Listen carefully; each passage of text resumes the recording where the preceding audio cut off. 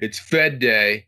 We've got tapering or we don't have tapering. All of that and more coming right up with Peter Boockvar, who is the CIO of the Bleakley Advisory Group and editor of the Boock Report.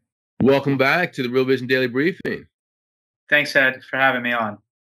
Yeah, so a lot to talk about, especially with regard to the Fed. I saw that bond yields were down ever so slightly. What do you think about what the Fed had to say? What's your macro sort of takeaway? Well, I'll preface it by saying that people that have heard and seen me, they're probably tired of my criticism of the Fed. But I'm going to have no choice today but to rant again about the Fed and Jay Powell, because there seems to be this like ever-growing chasm between their policy and the reality of the world. Their policy, of course, being as easy for as long as possible, with no hint of tapering until they meet some metrics that they can't even themselves define. Powell can't even define what substantial progress is when asked about it. And then the reality is that we have what I believe are major intensifying inflation pressures that the Fed in their statement and Powell in the press conference continued to refer as transitory. Well, they better hope that it's transitory, or else they're going to be mugged by some serious reality this summer, and they're not going to be allowed to wait any longer in terms of pulling back policy, because if they continue as is and don't pull back, then the market's going to have another leg higher in the level of interest rates. And yeah, the 10-year pulled back a little bit today, but at the high, we were up 10 basis points in just a couple of days. And what is noteworthy is that inflation expectations in the TIPS market continue to move higher. In fact, the biggest move of the day in the entire Treasury market was looking at break-evens 3 years out, which saw a rise of almost 9 basis points just today alone. So we're now approaching, at least 3 years out, the highest level since 2006. So that's even before things blew up in the housing bubble aftermath.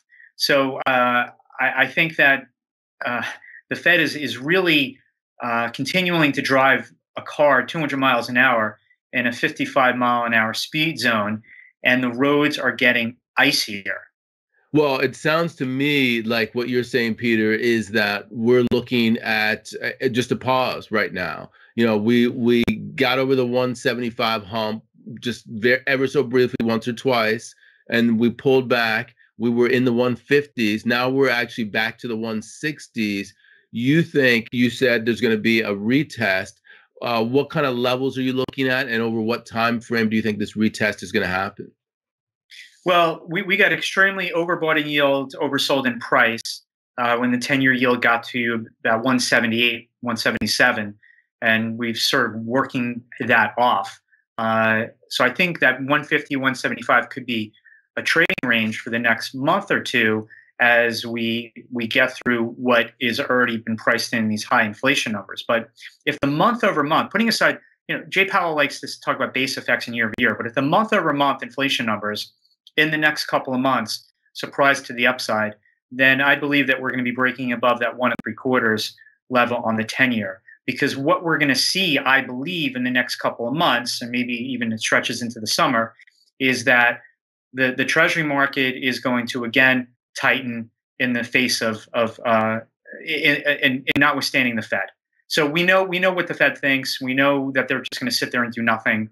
The bond market's already sort of tightened for them already. I mean, the 5 year. So the 2 year is very much pinned, of course, because of the Fed funds rate. That's why I think it's important to really look at the 5 year, because it is sort of in that middle ground between being influenced by the Fed funds rate, but still having some market characteristics. That rate closed today at 85 basis points. It was about 35 basis points on December 31st. So at least the 5 year has essentially tightened twice.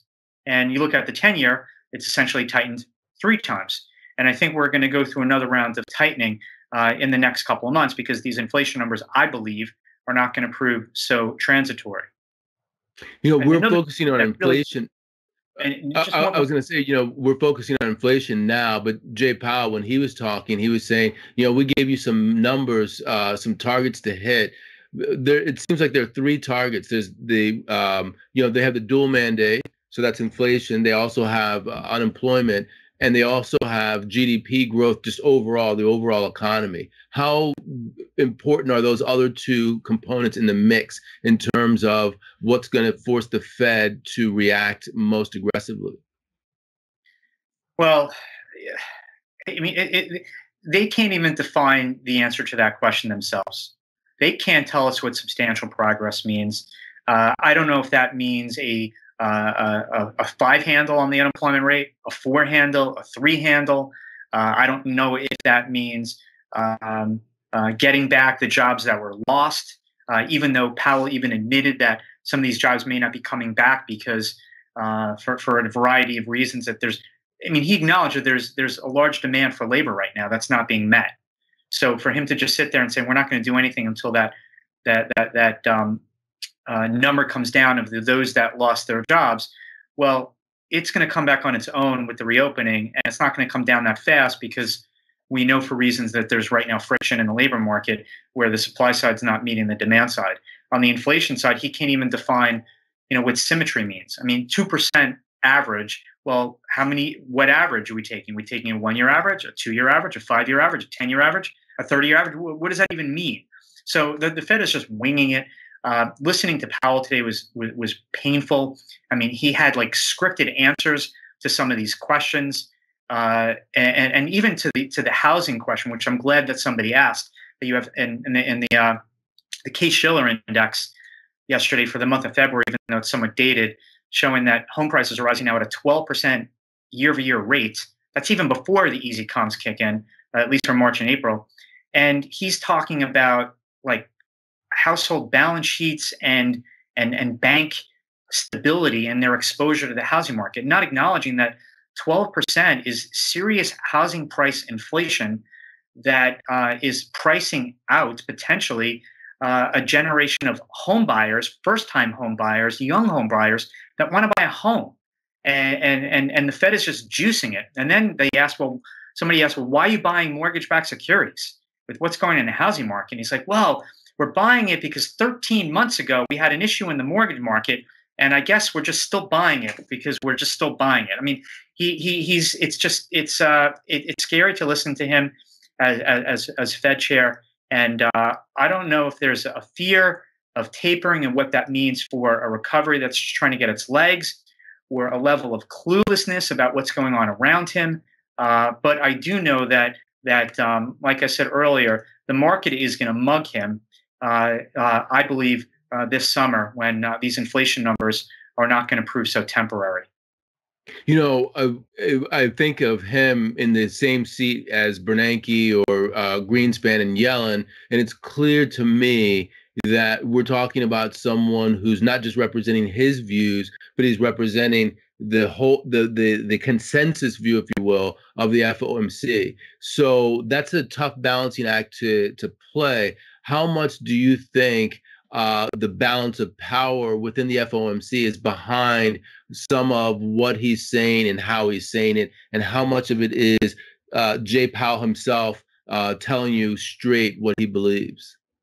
Well, I think Powell's a lightweight, so he is probably hearing from others and incorporating that into his message. But Greenspan told you what Greenspan thought.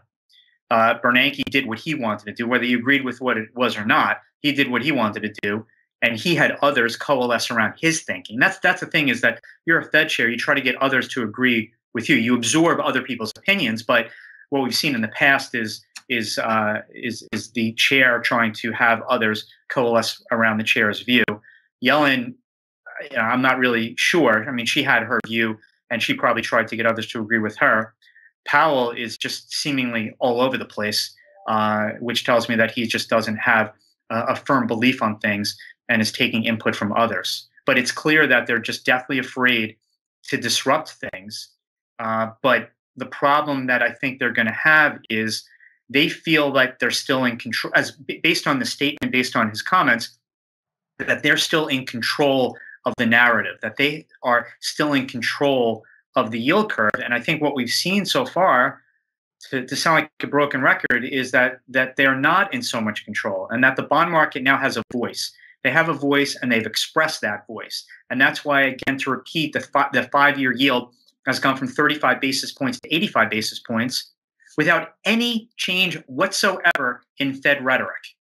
So, Peter, let me just expand this. I know we're talking about the Fed, and my lead-in was about the Fed, but the reality is that we're also in the United States at a minimum looking at some serious fiscal action. We have Joe Biden about to make a speech today based upon a massive change in fiscal policy, and I want to talk about this in the context of global divergence of policy, or the potential for global divergence, and what it means in terms of your thinking about tactical strategies and your longer term investment strategies, whether it be for the United States. You talk about Asian assets, but I'm thinking about Europe in particular.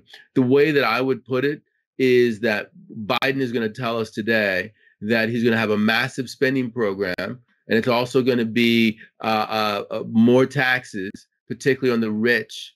And that's going to go in concert with everything that you said about the Fed in terms of continued monetary accommodation.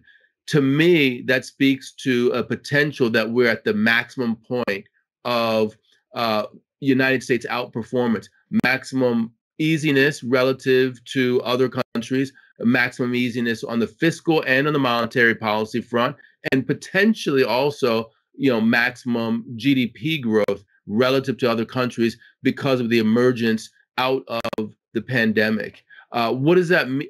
First of all, is that even true? And then secondly, if it is, what does that mean in terms of your tactical view on all sorts of assets? Well, on the fiscal side, when they just spent almost $2 trillion, a good chunk of that, 700 billion, went directly into the economy, via the checks and the extended unemployment benefits. So that had an immediate impact. The infrastructure bill, even if they got a fraction of that passed, that's going to be spread out over 8 years. What he's going to talk about tonight is just social welfare spending. Whether they agree with it or not, that's what it is. So that doesn't have an immediate impact on economic growth. So that's not really fiscal stimulus. That's just social spending. So I think that the 1.9 was sort of peak fiscal stimulus spending. Again, because the impact is immediate as opposed to this other. So really, to get to your point, is that by 2022, are we going to have this fiscal cliff that we hear about? But before I get to that, what will have an immediate offset to the spending is these tax increases that are going to happen in year one, where the other spending is going to be spread out over multiple years. So you can even argue that there's actually fiscal contraction coming because of these tax increases. Then we'll have to see in 2022, when you get this fiscal hangover from the 1.9 trillion that was just spent on top of the 900 billion that was spent in December, you're going to get some hangover there. The hope is, of course, that you hand the economic baton off to the private sector and you won't necessarily have much of a pullback. But you can be sure in an election year, there'll be another $1 to $2 trillion check giveaway in 2022, because the last thing they want to preside over is a fiscal cliff, a decline in the economy ahead of the midterm elections. Yeah, so I mean, I think that last point is very important, that even to the degree that you think that inflation prints are going to be poor, and you think that there's a fiscal cliff coming, if that is occurring at the end of 2021 or the beginning of 2022, that gives Democrats who control both houses of Congress and the presidency time to enact legislation in order to get things going again before the midterm elections. So it would suggest that we are in a cycle now where we're going to continue to see some level of stimulus for the next year and a half. I believe that that's their plan. That they're not going to let, like I said, the fiscal fall off occur in 2022 in an election year. They're just not going to let it happen. How they'll spend that money and To what extent, we'll have to see. But I'm sure they'll do their best to try to get more checks out the door, you know, to help the economy not contract or not pull back at all ahead of those elections.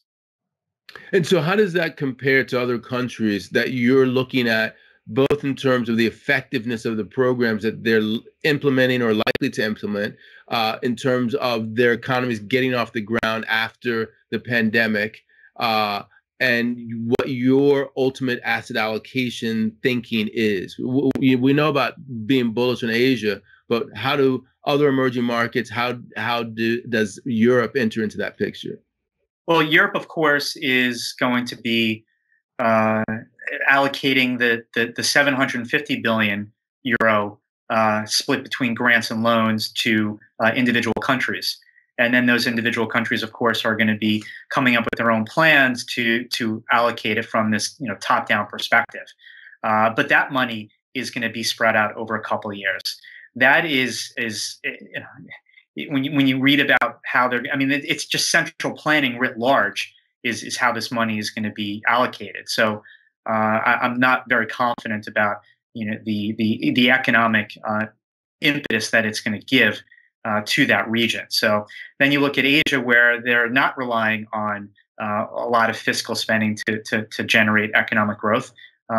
They're sort of recovering on their own. I mean, even China is trying to sort of slow down the credit growth that they've seen. So I don't know. Fiscal spending and just throwing money out there doesn't really have much of a multiplier effect more than one. In fact, many studies have it less than one. So it ends up being more of a waste of money more than anything. So that leads you further toward a overweight Asia over the United States and also over Europe.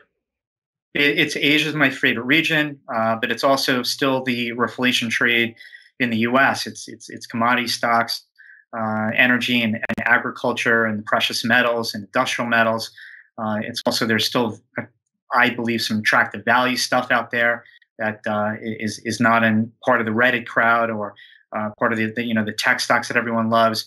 The thing about investing right now, I think you really have to have either, and I might have said this before on the show, is that you either have to have a really short-term time horizon in order to have a trade work and be ready to jump off at the right time, or you have to have a really long-term time horizon to sort of block out the noise and absorb the potential bumps in the road over the next 6 months. When you think about the next 6 months, again, it's the rate story, it's the inflation story, and it's just going to be growing intense pressure on the Fed to taper. And I'm not even going to talk about raising rates because they're not going to do that for a while. But I just think that the pressure on tapering is going to be extraordinary. I mean, even the ECB has even talked about how the June meeting is going to be more heated with respect to the tapering of their pandemic emergency purchase program. Right now, that's supposed to go until March 2022, but there's intense pressure internally that it may not last that long. So you look at the back half of 2021, and there's going to be not just taper talk in the U.S., it's going to be also in Europe, and it could be for the UK. We know the Bank of Canada has already begun to slow the pace of their QE program. So that's what we have to look forward to. So at the same, on one hand, we're optimistic about growth and the vaccine and so on, but a lot of this monetary largesse, I think, is going to be put to the test in the second half. Yeah, and when you talk about the time frames, I think that's a very apropos thing to talk about, because when you talk about the pressures that are going to be in the back half, the real question I have is, what does that mean for inflation hedges like commodities? And also, what does it mean for precious metals? Because that could be an environment in which real interest rates are actually increasing, which would be negative for precious metals. How do you play precious metals? What's the time frame that you're looking at? I actually think real rates are going to take another leg down, because I think that inflation is going to rise faster than the move in rates.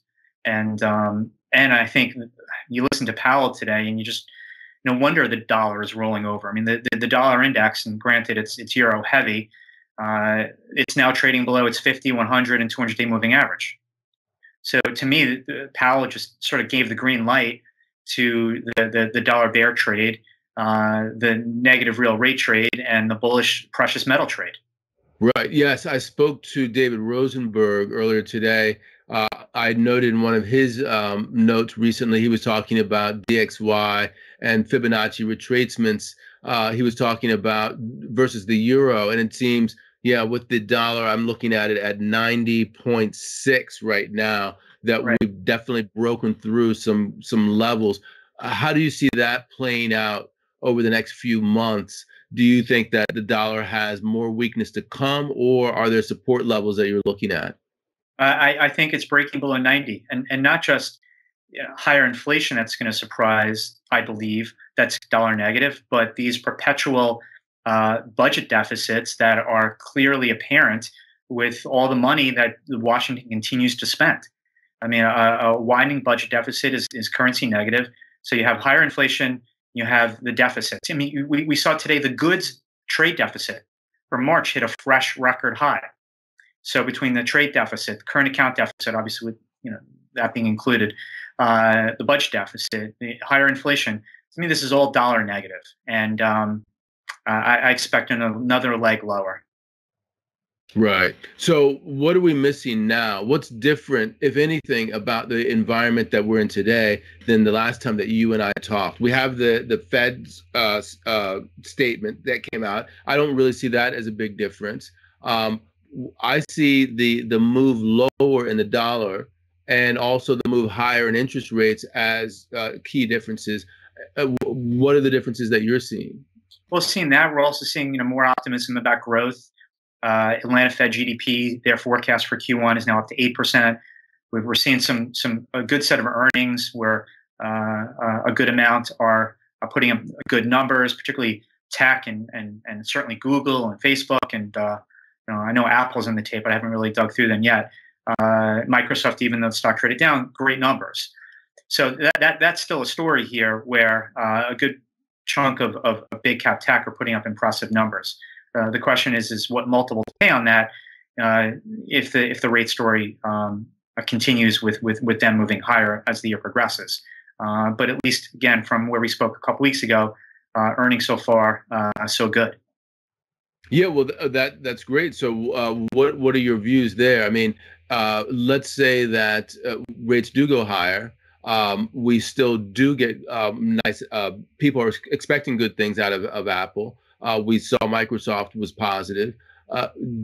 Where do you rotate in the United States? You were saying earlier today, if you're trading on a tactical basis, it's like, those things, they roll through very quickly. Where are you on that right now? On the short term side, I'm just more. I don't know. The market seems to have been seems to be very rotational. They've certainly, some froth has come out of the SPAC market and the work from home stocks that worked so well last year, like Zoom. Obviously, the big cap tech took a break for 7 or 8 months, but they're sort of obviously heating up again with its leg up.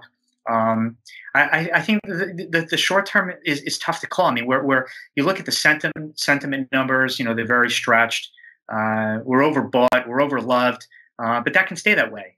But on the other hand, it can stop at any moment. So short term is really tough to call, to be honest. And so you're just going to stick with your geographic weighting. What's your industry and stylistic weighting?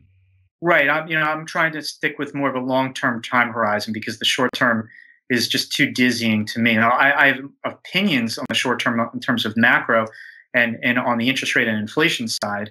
But where the market's going right now, I just when it just has this frothy feel, it just makes me nervous. But again, the frothy feel can remain that way for a period of time before it matters. Right. And so that's why I'm thinking longer term, what are you thinking from a equity sector allocation or from a stylistic allocation?